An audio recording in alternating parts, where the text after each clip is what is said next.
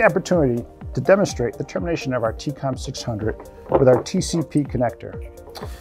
The TCOM cable is a great choice if you have a need for low passive emitter mod and low loss, or also a cable we're just looking for a rugged cable. Maybe it's going to go through a lot of flexing. Some cases you may have both requirements in the same application, such as a cow, colt, cell center wheels, mobile communications truck.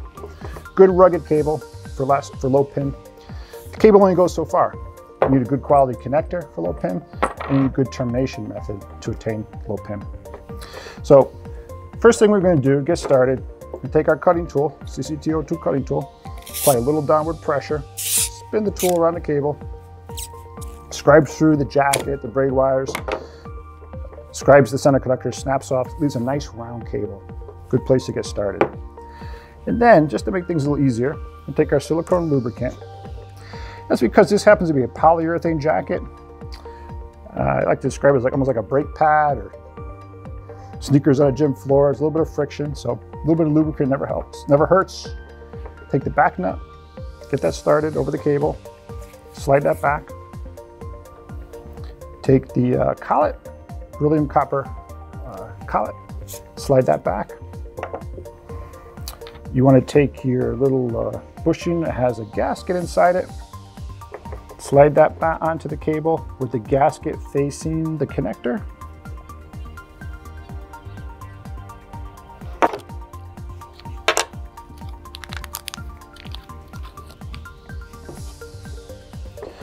We have a gland that also goes over, and you can probably see there's the way it's orientated with the smaller diameter facing the connector. At this point, we take our ST-TCOM prep tool, our 3-in-1 prep tool. What this is going to do is just going to remove 10 millimeters of jacket from the cable.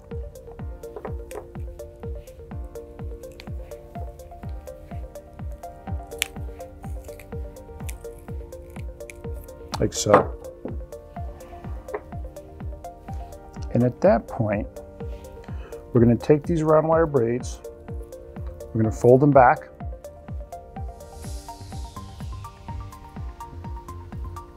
like so. We're going to take a safety razor, right up against the braids with minimal pressure, and 360 degrees around. We're going to just score this aluminum mylar aluminum tape, which is an interlayer.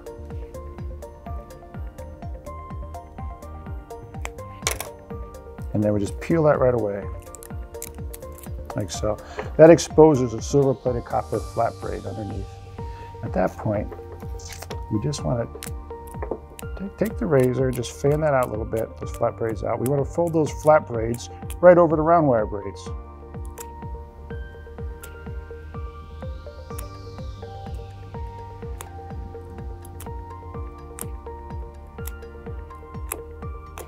At that point, we take our last bushing and we place it right over the core of the cable. We take our safety razor once again, just with a minimum amount of pressure, and spin it 360 degrees around. Take it cut right along the axis, press down, twist it, pop that foam off. You have a deburr tool. If you go back to your ST tool, you have a deburr tool built in there. Just take the burrs off the center connector. At that point, you go for your pin.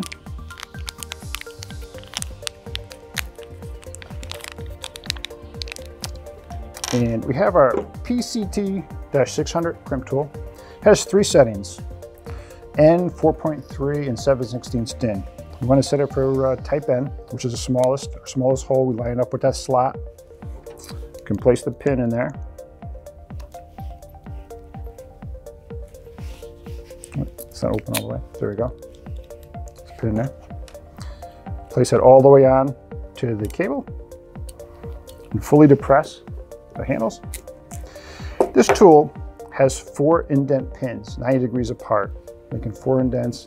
Very good way to crimp onto the cable.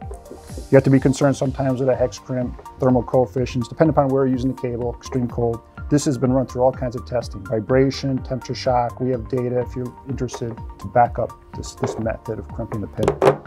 We now have our connector at this stage here, where we have a little exposed of that round wire, flat wire braid. And what I would recommend, trimming a little bit of that back with a pair of scissors. You don't have to trim it flush, but when you clamp the connector, you just don't want too much of that in your way.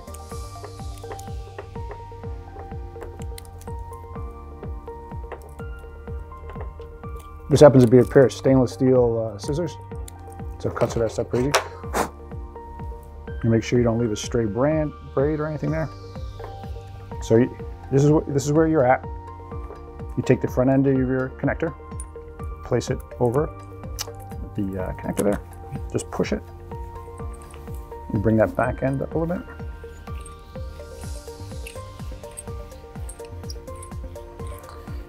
And this connector, what it would take is two 22mm wrenches.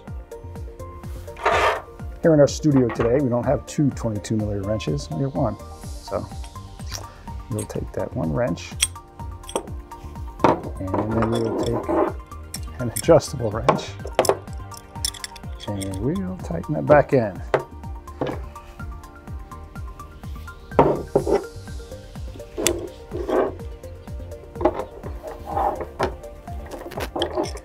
I would say you want to make that nice and snug. I know some people who want a little more specification in that, and I would say roughly 60 to 70 inch-pounds. And what you'll have is you have a connector that's very rugged. You're not going to pull that off. You got these little teeth that bite into the jacket there. The mechanical transition is actually separated from the electrical transition by about 3/4 of an inch. So if you're side loading this cable, you're not transmitting all that force to the electrical transition. You're capturing a lot of that in the back end. So therefore you get very good dynamic pin performance as well as static pin performance. We have this connector for the 600 available also in a 4.3 male and a 7/16 male. We also have that same series of connectors for our TCOM-400 and our TCOM-240. So we have a pretty good family there, portfolio of low pin products and low pin cables. Like I said, it's not just the cable, it's the connector, it's the way the connector goes onto the cable. Thank you very much.